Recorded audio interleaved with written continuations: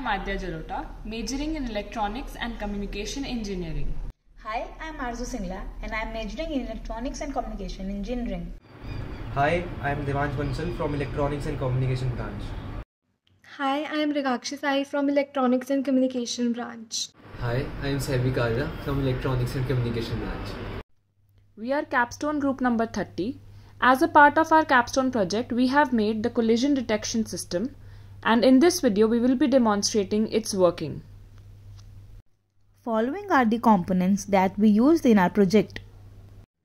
The project consists of 4 ultrasonic sensors,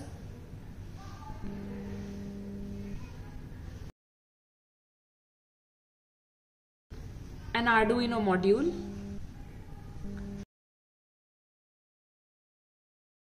an ESP32 module, and a buzzer. It also consists of an adapter which is 5 volt 1 ampere.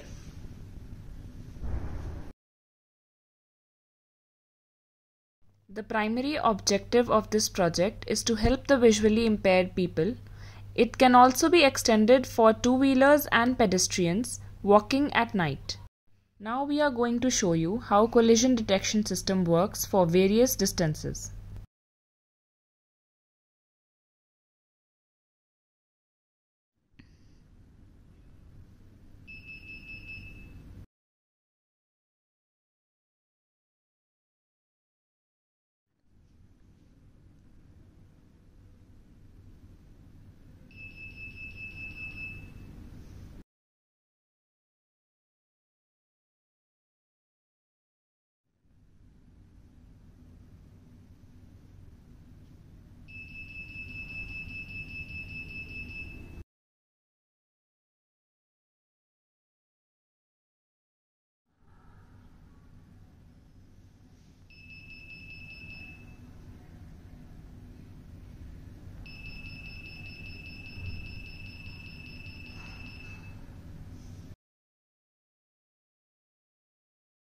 When the collision occurs, the ESP module updates the information on the ThinkSpeak website.